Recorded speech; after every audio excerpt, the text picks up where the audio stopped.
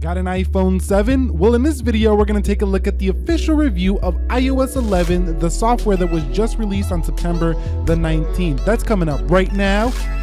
So what is up, guys? Nick here, helping you to master your technology, and welcome to the iPhone 7 iOS 11 official review. Now, I did download my iOS 11 for the iPhone 7 through iTunes, which was about 2.45 gigabytes. You can see iOS 11 15A 372 and no A, signifying this is the official version here. So right away, when you get into the lock screen, you're going to notice it's very similar the way it functions, but the clock is a little bit smaller and the passcode numbers are a little bit different here. Getting into the actual software itself though, it shows a very similar experience as well until you pull up the control center, and here is where you see major differences. You now have the ability to long press into them, 3D touch style. It gives you a little vibration if you do have this iPhone 7, and these are very smooth and they look a little bit more modern, up to date with 2017. And one of the coolest features in iOS 11 for your iPhone 7 is going to be the screen recording, but the control center is one of the standout features here,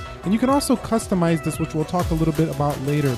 Now, pulling down a notification tray, you can see definitely a difference there as well. It's more clear and translucent than ever before, and the notifications interact very differently. You swipe to the left to open and swipe to the right to view and clear, and you can swipe all the way over to just clear them completely out. Now with the dock, you're going to notice that you don't have letters below your icons anymore. It's just clear, and that's kind of nice if you ask me.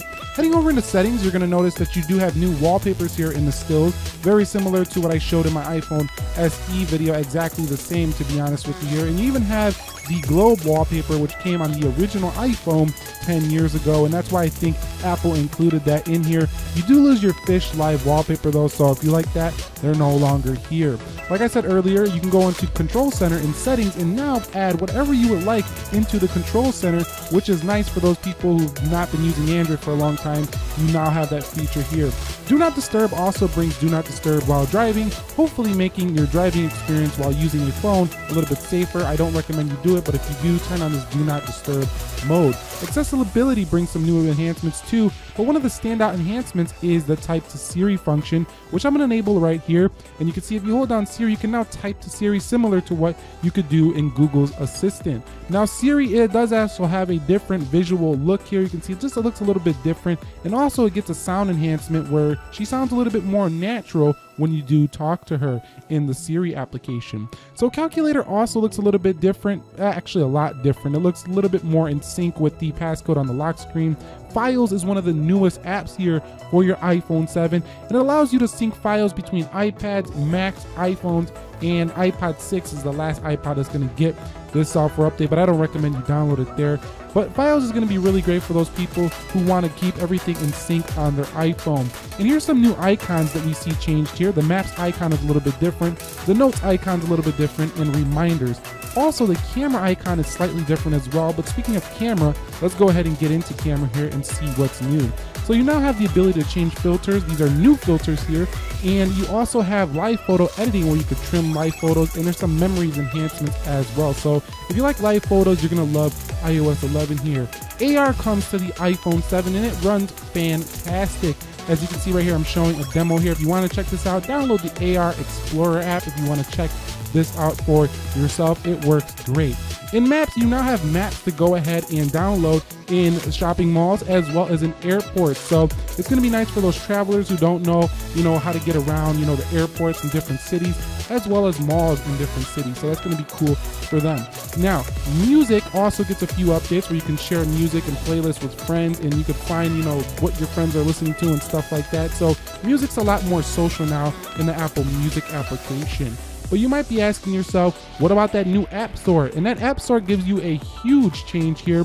Big cards, it's very easy to read this. It's very well laid out, much better than what we've seen in prior versions on our iPhone 7. You can see you have the Today view, the Tabs view, the Update view, and even in search, it's a lot easier to search things here in iOS 11. Now, on the calendar, you do see bold type font faces, which is actually a similar consistency across iOS 11. A lot of bold action going on, so people who haven't liked bold fonts in the past are not going to like what Apple did here with iOS 11. But Apple Messages also gets stickers, but they were supposed to bring Apple Pay to Pay, where you could pay people who have iMessage on other devices right from the app, but they didn't do so here in this update. So we're gonna have to keep this covered, maybe 11.01 or 11.1.